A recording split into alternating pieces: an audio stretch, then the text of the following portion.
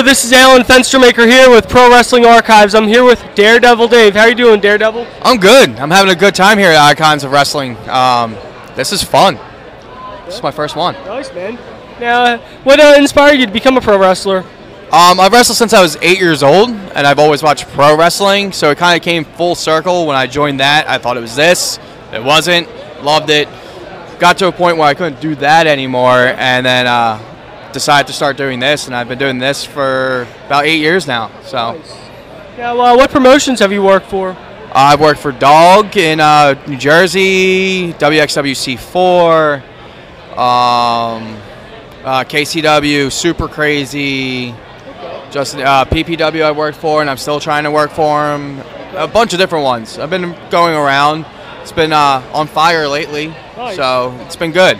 What all have you done lately, too? You said you've been on fire. I've got myself a sponsorship with My House Sports Gear, and just picking up bookings almost every weekend. Nice. I've taken like one weekend off in the last couple months for my daughter's birthday, and that was it. That's so. Cool. Now, how do you balance it out, being a dad and being a pro wrestler at the same time? I try to spend as much time with my daughter as possible and her brother, my stepson. So when I have the free time, or if I have a show cancellation, I don't necessarily go and look for another one. I might just take that weekend to hang out with them, because right now it's rare. So, and she just turned 1, so it's about to get to the fun part. Yeah, absolutely, man. Now, what kind of training did you do, anyways, and where did you train at? So I started at NWA Force 1, or just Force 1, whatever you want to call it.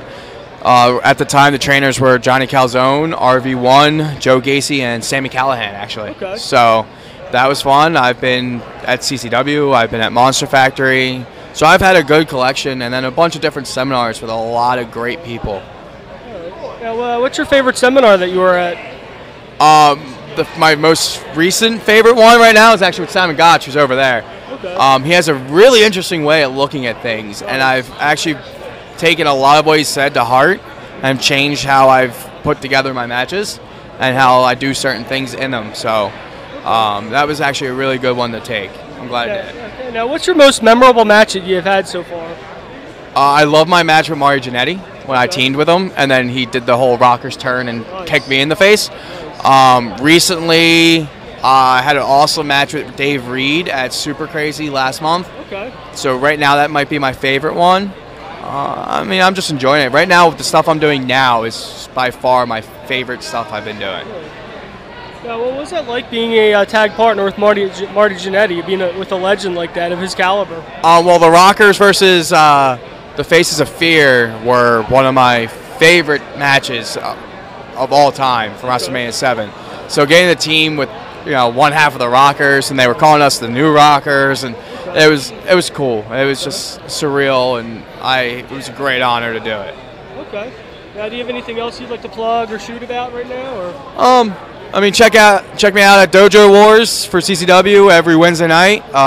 We got Superkrazee tonight if you're not at HOH over on Dittman Street at Holmesburg Boys Club. Okay. This may air after that, so if you missed it, I'm sorry.